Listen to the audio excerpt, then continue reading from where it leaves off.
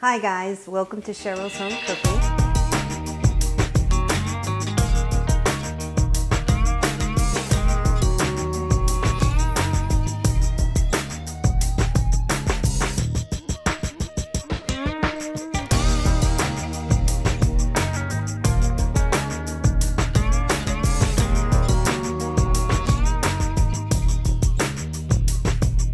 Welcome to Cheryl's Home Cooking, and today what I'm going to do is show you my homemade banana chocolate chip ice cream.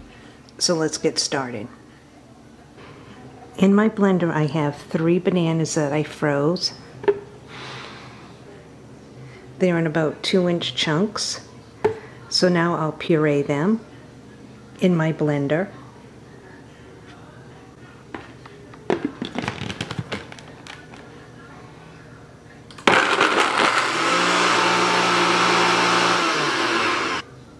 To my bananas, I'm going to add just a little bit of heavy whipping cream, probably about 1/4 of a cup.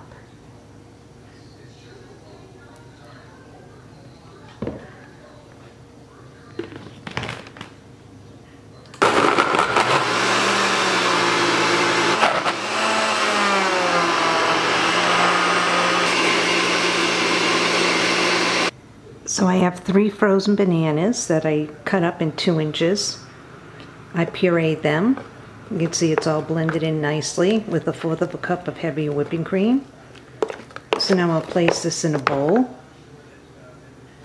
See how nice and creamy this ice cream came out?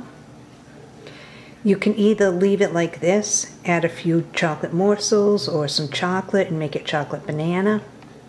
So what I'm going to do is add a little chocolate morsels, then I'll place the ice cream in my container and place it in my freezer. And this is the homemade banana chocolate chip ice cream. Simple, easy, and good.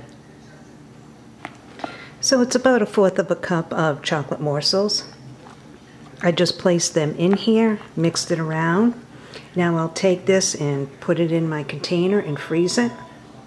So now I place the ice cream in my plastic container. I'll put the lid on it and place it in my freezer, because we'll be eating this later, but you can eat it right now. It's good right now.